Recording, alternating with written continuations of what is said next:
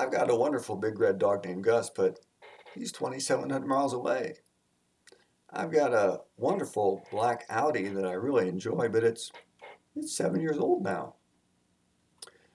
I have a nice apartment. I live right down on Sherwood Avenue, but it's not our condo in Florida on the golf course. Are we people who think about the gifts we have received or the things that we perceive are lacking? Are we people that give thanks to God for what we have? In Luke chapter 17, verses 14 and 15, Jesus heals some lepers. He does it in an interesting way, remember.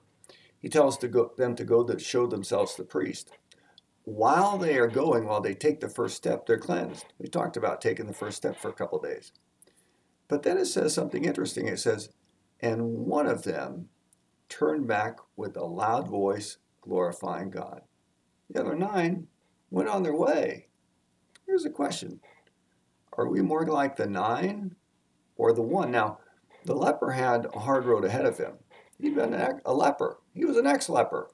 He had to rebuild his life, get a job, gather a family, build a house. He had a hard road ahead.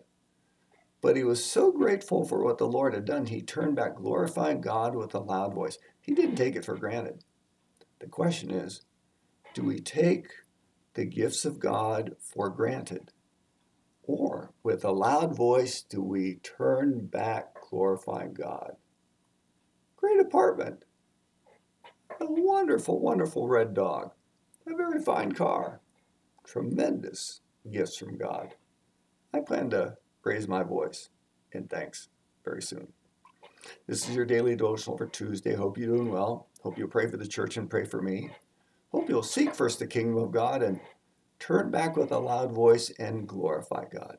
Remember, Jesus said, blessed are those who hear the word of God and keep it. God bless you today.